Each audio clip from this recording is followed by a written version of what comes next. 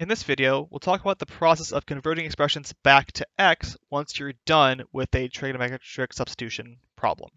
So when you do a trig sub, you put theta in your integral, you solve it all out, you get the answer in terms of theta, but you have to go back to x. And the way you always want to do that is using a triangle. Basically, you want to draw a triangle that relates theta to x based on what your trig sub was in the first place. You'll then need to solve for the last side of the triangle. And then once you have all three sides, it's really easy to figure out what any trig function is in terms of x. You just read it right off the triangle, right? If it's sine, you look opposite over hypotenuse, and you get what the expression should look like. And an important point here to make sure you're on the right track, the expression that you had in your original integral should always show up in your triangle. So the thing that you were trying to sort of simplify to get rid of a square root, that expression should always be the third side of your triangle. Right? And you should always see that, and it should come up in your answer as well, because that sort of means you're solving the right problem. Let's do an example of this, and I'll point out what I mean by all these things as we go. So we want to evaluate the integral of dx over x squared plus 49 to the 3/2. So here we see x squared plus a squared, so that's telling me to use a tangent substitution for this problem. So I should set x to be 7 tangent of theta, and then dx is going to be 7 secant squared theta d theta, and then I can make my substitution. So on top, 7 secant squared theta d theta.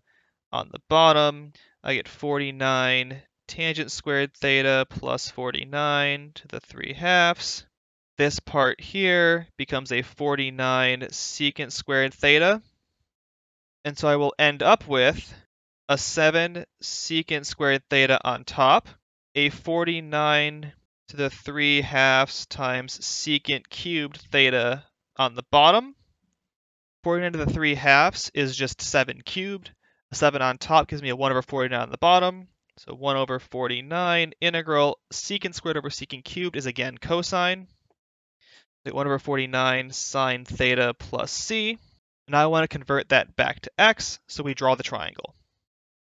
And now our triangle must fit our trig sub from before, which said that x was 7 tangent theta, and the way you want to think about this is tangent of theta is then x over 7, and then since tangent is opposite over adjacent, I can write the opposite side as x, and the adjacent side as 7, and that works totally fine. I can then find the last side here, square root of x squared plus 49, and like I mentioned before, x squared plus 49 was exactly what I was trying to simplify here. So the fact that x squared plus 49 shows up as the third side is not a coincidence. It's always going to be the case based on how you pick this trig substitution. If it doesn't show up, you probably did something wrong somewhere along the process. But it showed back up here as it should, and now I can finish my answer. So this means I actually get 1 over 49 sine of theta, which is opposite over hypotenuse, x over root x squared plus 49 plus c. So that's how the process works for converting expressions back from theta into x's when you're done with a trig sub problem. It's important to make sure you do this because your original integral was in terms of x, your answer should also be in terms of x. This theta doesn't really have much meaning unless you convert it back to x first. And we also want to get it to an expression of x that is not just inverse trig function, because that's also less useful. It's much more useful to have algebraic expressions in terms of x and not something like 1 over 49 sine of tangent inverse of x over 7 plus c. While that is true, it's not really useful.